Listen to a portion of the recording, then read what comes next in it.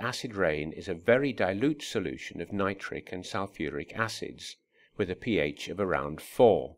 Now we will learn about ways in which we can either make this acid rain less acidic, or at the very least reduce its negative effects on our environment. Can you remember where the nitrogen came from in the nitric acid and the sulfur in the sulfuric acid? Pause and think. Well, the nitrogen came from the combination of atmospheric nitrogen and oxygen in the cylinders of motor vehicles, and the sulfur when fossil fuels containing sulfur are burnt, particularly in our power stations. Let's look at power stations in Europe. For many years, these stations have been using tall chimneys to disperse the sulfur dioxide far away, thinking that dilution was the solution to pollution.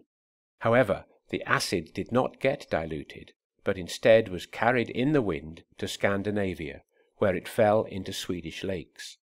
Originally, people tried to neutralize the acidity by adding limestone to the lakes. This was partly successful.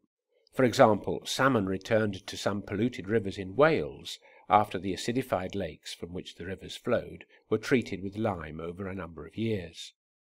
A much better method is to trap the acid before it reaches the atmosphere in a process called scrubbing. The kind of scrubber we need in this case is an alkali to react with the sulfur dioxide. So either seawater, which contains a little bit of sodium carbonate, or lime, calcium oxide, is used.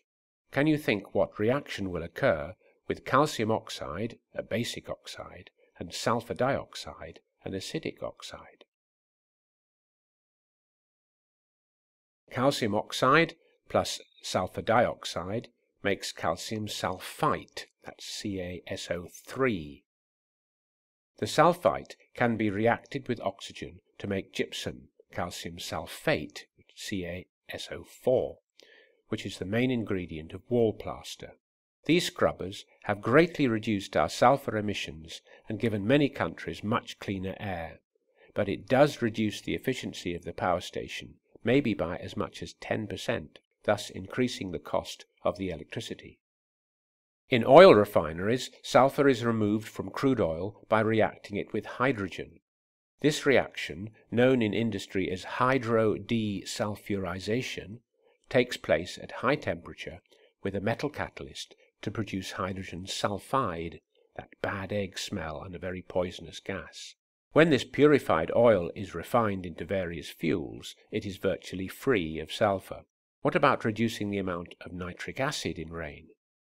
This time we need to put catalytic converters in the exhaust pipe of all our motor vehicles. Essentially, they convert the oxides of nitrogen back into oxygen and nitrogen. It is a pity we have to do this because we use huge amounts of fossil fuel energy getting nitrogen to react with hydrogen to produce nitrogen-rich fertilizers. With a little collector in all the exhaust pipes, we could deposit a little pile of fertilizer every time we fill the fuel tank. There's an idea for one of you young entrepreneurs. So to summarize, the best way to reduce the effects of acid rain is to prevent the oxides of sulfur and nitrogen from escaping into the atmosphere in the first place.